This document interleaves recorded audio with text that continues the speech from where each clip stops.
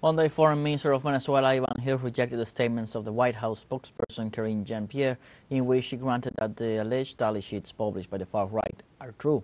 The Foreign Minister assured that the coup operation planned and directed from the U.S. has no limits. Now, Karine Jean-Pierre, spokesperson for the White House, proclaims herself electoral authority in Venezuela.